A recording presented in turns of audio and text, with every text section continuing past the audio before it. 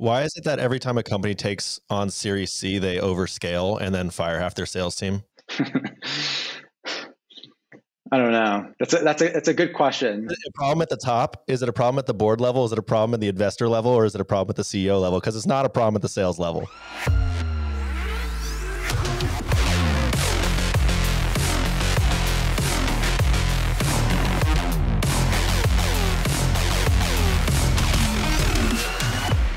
All right, we're back. I'm Pouyan from Scratchpad, riding shotgun. We've got the one and only Ross, AKA Corp Bro, AKA Corp Daddy, AKA the best marketer in the world. Okay.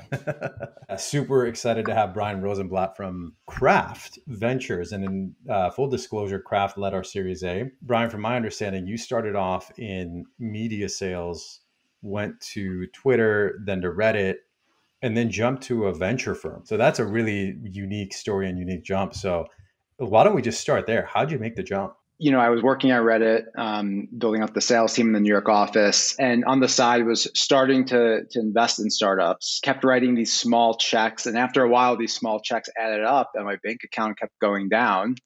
And I realized I didn't have as much money as I thought I did. And so what I started to do was start SPVs, and I started to syndicate deals and kind of go to friends and family and different folks and colleagues and raise money on a deal by deal basis. I realized that's where my energy was going. And fortunately, someone from Craft, Brian Murray, was looking at AngelList, which is where I was running the deals, and reached out to introduce and got to know the Craft folks and ended up joining from there. Yeah, you got me hopeful now, because I've done that for nine different deals. Same thing, like small personal checks, brought in friends, family, whatever, people in the network. You've been on the ground. Obviously, you've been in sales. Do you find that brings a unique perspective for you, or something that gives you a leg up when you're making these investments versus just like a spreadsheet monkey who worked at Bain for 2 years? Yeah, 100%. And you almost don't realize it until you're in the trenches with someone who hasn't done it before. Like just the things I think as a salesperson or someone building out a sales team that may come naturally, or you've done it for 10 years. Someone, a founder who's doing this for the first time, they don't know where to begin. They may need to hire a salesman, their first salesperson. They don't know what they're looking for. They're an engineer or a product person. It does make a big difference when you have folks on the other side that have been operators when you're the founder. And, I think it just, both when things are going well and they're not, there's just a whole different level of energy that comes with it. So there's some folks that'll say being a venture investor is basically being in sales. What are your thoughts on that? I think there's a lot of truth to it. I don't know if that's controversial or not, but one of the things that got me really excited about venture was a lot of the attributes that I think makes a good salesperson or sales leader, they really do translate to venture. And most people in venture capital, they don't come from sales. And so it was a really interesting opportunity I saw where a lot of the things I was really good at, were very different than a lot of the things other folks in venture was really good at. And some of the things that they were great at, I was not good at. A salesperson that's transactional and just goes through customers, sells the thing and is out the door, that's not going to make a good venture capitalist. But someone who is thinking long-term, who's listening to their customer, who's trying to understand, how can I help these guys be successful? That is what I would say is a great salesperson and could translate really well into venture. But you were kind of early on the sales team at Reddit. Were there any kind of massive moments where you guys this is it, we're doing it, or big personal wins on your end, closing the biggest deal? Everything's the biggest deal when it's that early. There was a couple. One was, early on when I joined, we closed the biggest deal in the company history then, which was a 7-figure deal with a huge logo. The biggest deal before that was a tenth of that.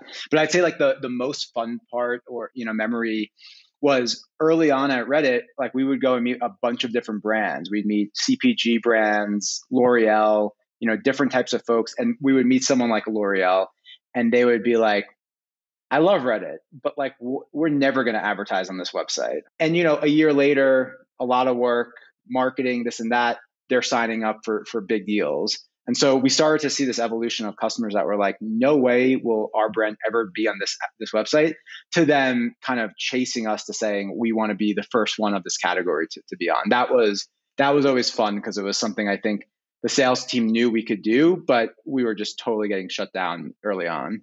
Nobody's posting all their misses on their website. Nobody came to speak to my business school classes about all the, horrible investments they made.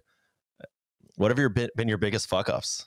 My biggest mess ups were like when I first started making personal investments. I did a bunch of them, and I sort of in my head was like, this is my business school. Like if I lose this money, I lose this money. I'm figuring out if I am good at venture, I want to do venture, and so I invested in a lot of companies that, looking back, I shouldn't have. And the main mistake I made was it was an idea that I loved, I was excited about, and I didn't pay enough attention maybe to like the team or the competitive environment. I was just so excited to invest in a startup, to be able to help these, the team, to put in some money. And I was like, this is going to be great. A lot of those investments, some have worked out really well and some have not. And that was the biggest learning, is just, it's so hard to make a startup work. The team has to be great. The timing has to be right. It can't just be like one of these things. Right. But there's a lot of folks that, I've talked to that are interested in getting into sales at startups. And there you get one shot, right? That's your time that you're putting into it. So would love to hear your thoughts for any of those folks listening. Like, how could they go about assessing a startup or an opportunity to see, hey, is this where I should put years of my time and energy? When I was looking for a new job, I met with a lot of people, a lot of companies. So it helped kind of, help me gauge which companies were more prepared versus others. And I kind of had a good sense of the risk profile, but I was also like very deliberate as far as, when I was at CBS, I was like, I want to go work for Twitter. Twitter was something I was using every day. One of the biggest deals I closed when I was at CBS, the reason I closed it and like learned about this opportunity was from a tweet. And so I think it's good for folks to just kind of take a step back and think about like the companies that interest them and where they want to learn and grow, and to just figure out a way to get into that. Any learnings or anything you'd share on folks that are thinking of joining even earlier, right? Let's say startup more like Series A funded, Series B funded, and thinking, hey, is this, how would I even assess this in terms of investing my time here? Get a demo. Like, would you buy it if you were your target customer? Like, really think about that. It's not fun, and you're not going to do well trying to sell something you don't believe in. I would talk to potential customers and get their thoughts on the space. I think, who your boss is. So maybe it's the founder or a head of sales. Like, is this someone you're going to learn from? In some ways, that's even more important, is like, pick the people you're going to work with, not just the company or the product. It's really hard for people to predict what's going to take off or not. But if you, I think, align with the right people who are going to teach you and mentor you and that sort of thing, I think that's kind of a good way of assessing whether this is something that's going to work. Can you talk to us about like some of the best teaching moments you've had? When I was at CBS, we went through an exercise for all of our top accounts, and the sales leadership was like, write out the org chart, and everyone just wrote like their contact, at the company. And that was kind of eye-opening, because how many times does a salesperson say, oh, it's close to closing, but they have it stuck with this person or that person or their boss, and so just understanding and like mapping out the org chart at all of our customers, understanding like how they make decisions, who could block it, who could accelerate it. And then based on that, like building relationships with those folks. I want to talk about like pitching a little bit, because you probably sit in a fair amount of those. And obviously that's what salespeople do. What are some of the best pitches you've seen? Let's just say for trying to get investment from you guys. And then, well, let's start there. I think the best pitches are like pretty straightforward. This is who we are. This is what we're doing. This is why, and this is the product. Frankly, like there's just a lot of hand waving. There's a lot of big storytelling. Everyone has a vision of, being huge, but like just trying to understand like why you're the right team and this is the right space, and just getting into it. So Ross, that means, I know you recently came out of the MBA program. That means washing away some of that MBA speak. Oh, you mean just dropping my Stanford MBA doesn't give me money? Yeah. It's like if you guys have ever watched like Shark Tank, Mark Cuban always freaks out when someone's like, if we only get 1% of this audience, it's a $10 billion, and like numbers like that, they could be fine to look at and understand it's a big market. But when someone's leaning on that and saying, all we need is 1% of this huge market and it's great. That's not super, super helpful. Yeah, I'm trying to think because there's so many folks in sales who like want to start something, but they're just like, I have no fucking clue how. Like, how do I even go about raising money or like building a team or just like getting started? And I think that's obviously that's a lot of what we talk about here is how do you take that first step? Pouyan, like this could even be a better question for you is like, what is that first step? Like where you got an idea or you've got your problem, you've got an idea, like where the hell do people go? Well, I think, to support Bryan's point on cutting the bullshit and just getting to the substance. And this is where, I feel like in Silicon Valley, so much is celebrated around building and product. And it's so easy to spin your wheels and build the wrong thing. Listen, me and my co-founder made that mistake. We've been building stuff for 9 years. And so what we actually did with Scratchpad early on is before we built anything, we just tried to sell it. We knew we couldn't maybe get the actual dollars or signed contract, but say, can we generate any demand, right? Can we come up? And this was like what a lot of SDRs might be doing. And I mean, can we write some copy and can we find the right audience and communicate to them, reach out to them such that we just get any signal? Like, would anyone be willing to take a meeting with us for this problem? Yeah. And that actually brings up a good point. Like one of the attributes I think of really good salespeople, like it's not just selling, it's kind of getting feedback relevant for the entire team, product feedback. And so like a good salesperson could go in and understand why they're not going to make the upsell or get the client because of like what reason, and could kind of, come back and communicate that clearly to product and leadership and actually change that. One other exercise we did was we just assumed whatever it was, we could build it. So then fast forward and say, okay, well, how are we going to sell it? Who are we going to sell it to? What's our angle? What's our messaging? What's our positioning? And that's where I feel like the sales skills really can come in valuable. I just feel like maybe a lot of folks don't know that that's a perfectly fine starting point. It's not about building right away. So it sounds like it's go out there and sell the idea, try to sell the idea to a bunch of people and see that type of feedback you get and possibly make some changes or get the confirmation you're looking for. Exactly. And I think that then supports like, who is this problem even for? Is the market looking for something like this? Is there a huge gap that everyone else has missed? There you go, folks. Go actually do something. Go sell anyway. Go keep selling. Go sell your own idea. So just to switch it up though, Bryan, like one of the things I learned about sales early on was we were hung up on, and I mean, we did everything from cold calling to visiting SMBs, like going up and down the street to different stores. And I feel like that resilience honestly has helped a ton as a founder. But how does it feel for you to be on the side being rejected to now on the side of doing a lot more of the rejecting? That part is not fun at all. And there's a lot of it because, most of the founders we meet, we don't fund. But yeah, I think it's important to kind of develop thick skin and like, it's not personal. I saw some of the best salespeople and senior people. And when I did internships with someone who was like, super successful now, they would talk about getting hung up on or the door slammed in their face. Like everyone gets rejected. Again, if we go back to how does sales help with building something or even thinking about building something, there's so much to learn in those rejections if you can get to the why. And there's always an opportunity to kind of turn those no's into yeses. Like, the example I said with Reddit and L'Oreal, they were like laughing us out of the office. A year later, they're, writing us a big check. Yeah. The old no doesn't necessarily mean no in sales. If you don't believe that, then you're going to have a hard time selling your product. I feel like there's, like if you like, there's a lead list, like there's people that are qualified and they say yes, and you move on to the next step.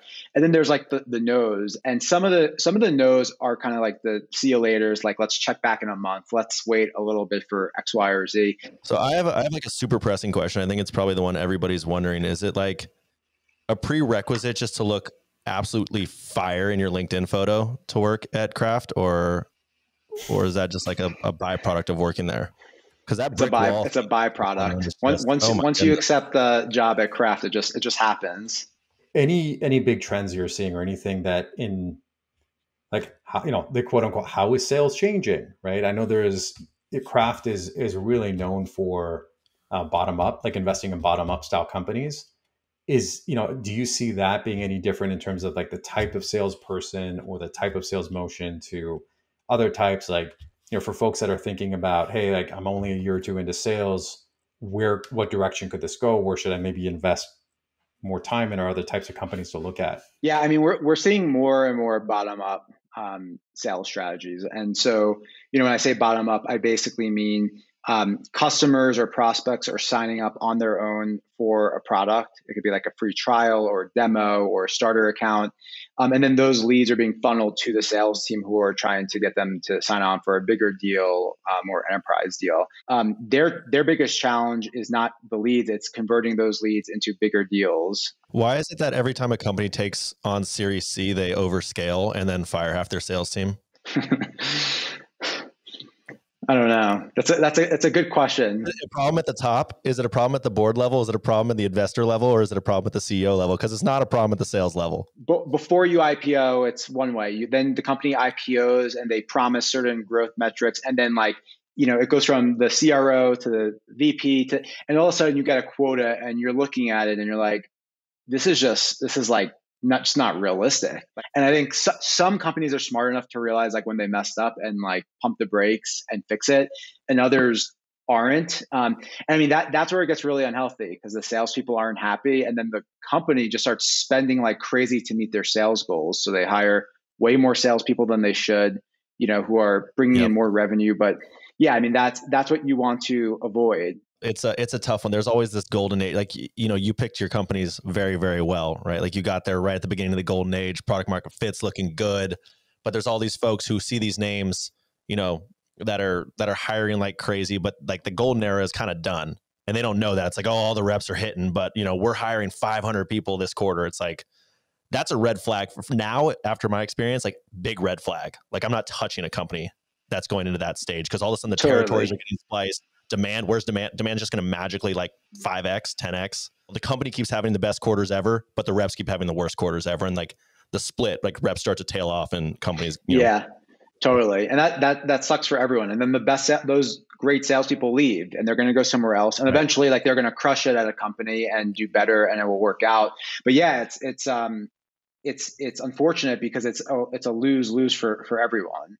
But if you're a rep and all of a sudden your quotas increase to some unachievable number, what's the right play there? Make sure your manager and management knows where you stand on that. And at some point, something's got to give. And most likely it's not just you who's feeling that. There's going to be other reps feeling that, having the same conversations.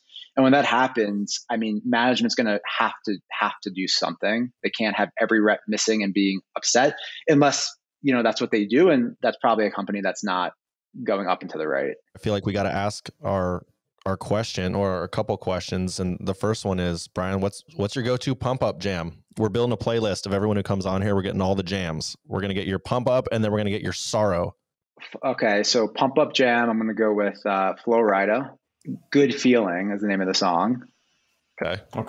I don't have a sad song. You just don't get sad. There's no after you've just been, it's like a punch the gut and the face at the same time with the deal. There's the energy is drained from my body. I can't even press play on music. I'm on my bed, head down. I just don't function. Just wailing into a pillow. Yeah, Ross, we'll fill it in maybe with a Hans Zimmer soundtrack or something. Oh, right. The Wheat from Gladiator. Yep. That'll get you jacked up. That'll bring you back. Bryan, thank you for joining us. Thank you guys for having me. This was fun. Yeah, thanks for joining, Bryan.